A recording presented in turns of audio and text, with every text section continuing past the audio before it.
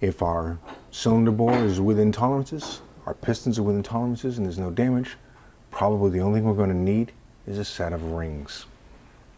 When we order up a set of rings, we're going to find out that we have one ring or one little set of rings for each groove in the side of the piston. Now, I'd like to point out something to you.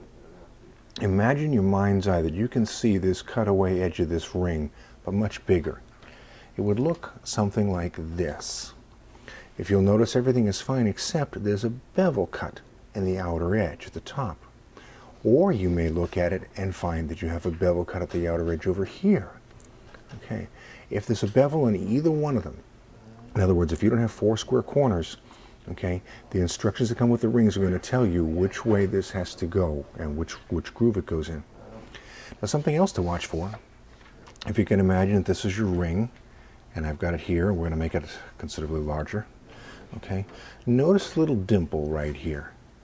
If I've got a little dimple right there in the ring, or I've got a little letter or mark or stamp of any sort, the instructions will tell me what to do with that.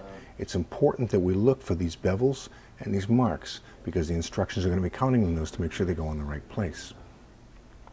Now, once we've got all of that sorted out, what the last thing we need to do is we need to go and stick one of the rings into one of its grooves.